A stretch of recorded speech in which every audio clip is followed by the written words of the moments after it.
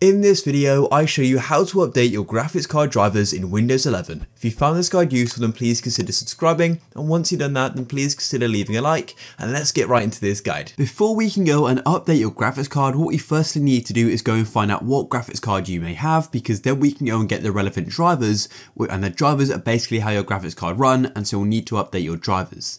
So to do this, all you need to do is come to the bottom of your computer and go and search for the task manager. Go and open it up just like so, and it'll take a minute to load. And then what you'll need to do is go over to the left hand side and go and tap on performance. And if you're using an older version of Windows, performance may be along the top.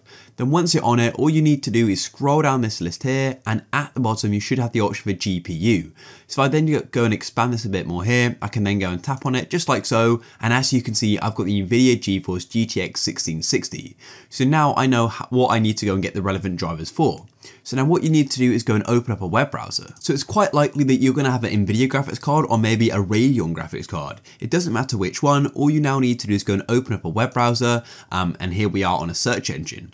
So because I'm using NVIDIA, I'd go and search for NVIDIA drivers just like so, and just go and click on NVIDIA drivers, and then would go to the official NVIDIA website. Watch out for any sort of fake websites out there. Alternatively, if you had a Radeon graphics card, I'd go and type in Radeon like so, and make sure I go to an official AMD website.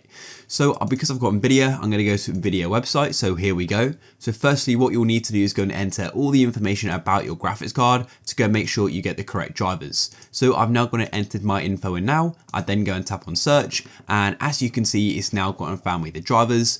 So what I'd then do is go and tap on download, and then download, I could then go and install them, and therefore I'd get the latest version of the drivers. Now in this case, I actually already have the drivers on my computer, which may also be the case for you, which you then want to update. So to go and update them, all you need to do is go and open them up. So because I have NVIDIA, I'm going to just go and search NVIDIA like so, and I'd then go and open GeForce Experience like this. And so here we are in NVIDIA, so I'd then go and tap on drivers, and as you can see, I've actually got an update for my drivers. So I'd then go and tap on Express installation, and the update would then start.